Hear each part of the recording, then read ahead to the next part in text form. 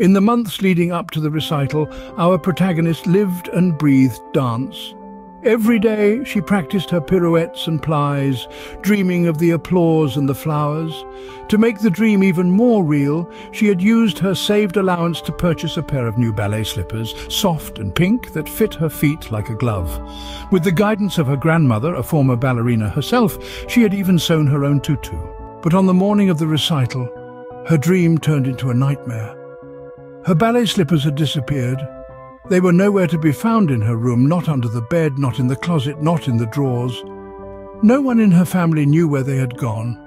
The clock was ticking, and with every passing minute the panic grew more intense. In the kitchen, she discovered a note from her brother. He had taken her slippers as a prank, hiding them somewhere in the house. He promised to return them if she could locate them before noon.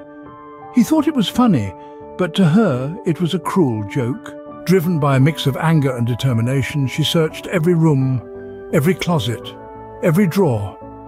She looked behind the curtains, under the rugs, and even ventured into the attic. But the slippers remained elusive. As noon approached, despair threatened to take over. She was almost out of time, and the recital was looming. Tears welled up in her eyes.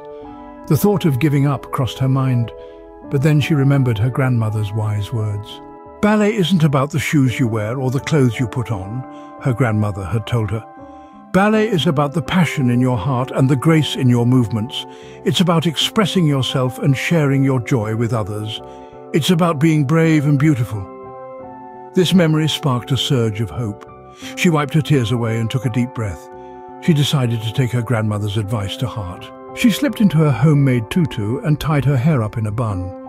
Instead of ballet slippers, she wore a pair of old sneakers. They were worn and dirty, but they would do. Her parents were shocked by her brother's prank, but they were also proud of her resilience and resourcefulness. They drove her to the theatre, where her classmates and teacher met her with surprise, but also with support and encouragement.